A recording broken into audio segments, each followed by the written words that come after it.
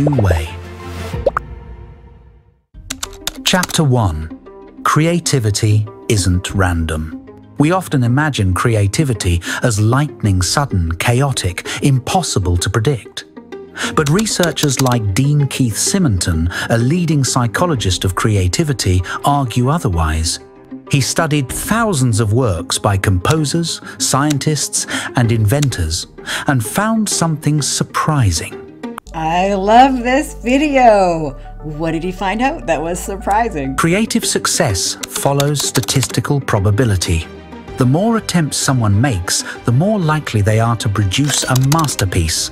In other words, creativity has a law of large numbers. So if you haven't hit creative pay dirt yet, don't give up, keep at it!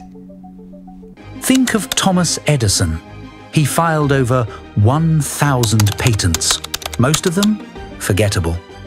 But hidden in that pile were the light bulb and the phonograph. Same with Picasso. He created more than 20,000 works, but only a fraction define him today. So be prolific, don't be precious. Keep on creating, whether it's words or paintings or video games. If you do enough, you will have those breakthrough pieces. I love this video and I was eager to share it with you. This is Strategic Basics and I'm Aurora Winter, and I love helping people express their creativity in best-selling, award-winning books and in videos. Chapter 2. Zipf's Law and Idea Distribution. But it's not just about trying more, there's also a distribution pattern in play. Enter Zipf's Law, a principle from linguistics and mathematics. It says that in any large set, the frequency of outcomes follows a predictable curve. A few things are extremely common, most are mediocre, and a tiny fraction are extraordinary. Apply this to creativity. Most of your ideas will be average, some will be pretty good, and a rare few will be brilliant. That curve shows up everywhere: hit songs, best-selling books, viral TikToks. Mathematically, most creativity is noise, but the signal is in the outliers. So you won't create a masterpiece every single time, but if you keep at it, you may have some masterpieces and amongst those good ideas. Next up is one of my favorite ideas to spark creativity. Chapter 3. Combinatorial creativity. Another formula for creativity comes from Margaret Bowden, a pioneer in cognitive science. She argues that creativity is mostly combinatorial, taking existing elements and recombining them in novel ways.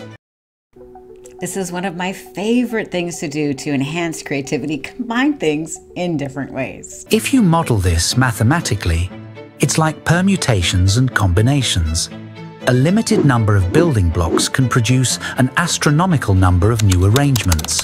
That's why hip-hop sampling, meme culture, and scientific theories all feel new, but are built from recombining what's already there. So what's really cool about this is you don't have to be completely original. You can take two things that work and combine them, and that is originality. 10,000-hour and exponential growth curve.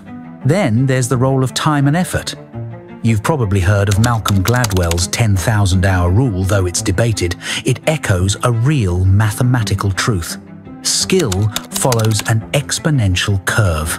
At first, progress is slow, but as hours accumulate, ability accelerates and breakthroughs become more likely.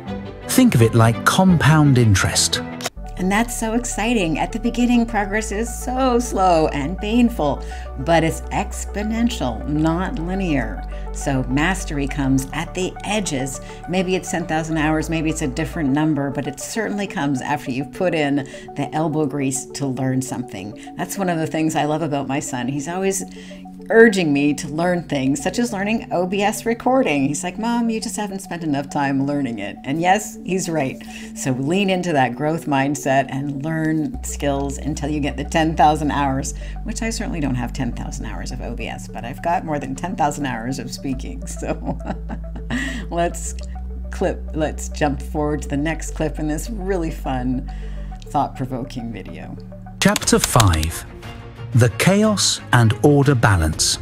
Here's another fascinating angle: complexity theory. Creativity often emerges at what scientists call the edge of chaos, the delicate point between total randomness and rigid order. Too much chaos? Nothing makes sense. Too much order? Nothing new happens. But in between lies the sweet spot, where unexpected but meaningful connections form. Mathematicians model this with systems like cellular automata, showing that the richest patterns appear not in pure noise, not in rigid repetition, but right in the balance. That's essentially where creativity lives. So I love this video about creativity, and the links to the full video are in the description as always. So this is Strategic Basics. So what are the takeaways? Well, creativity isn't random, it is statistical. Basically, it is math. So instead of waiting for that one lightning bolt idea, keep producing, keep challenging yourself to create, whether you're writing or doing art or creating with AI or creating video games. Publish more, judge less. There's also the Zipf's law. Some ideas will be average, some will be good, a rare few will be brilliant, but you have to put in the time and the work to find those masterpieces. Point number 3, new is just a remix of other things, so that's fine. You can take something that's working in one area, something that worked somewhere else. When you put it together, that's your creativity, and that's fun and something to celebrate. So don't try to be new in everything. That's impossible. Instead, have fun combining things. Takeaway number 4, exponential growth. Progress is slow until it's not. At the end of the curve, you can be amazed by how excellent your creativity is. And then finally, creativity lives on the edge of chaos. Too much order, not enough creativity. Too much chaos, no creativity there. But in between chaos and order, that's where creativity lives. This is Strategic Basics, and I'm Aurora Winter, and I will see you on the next video.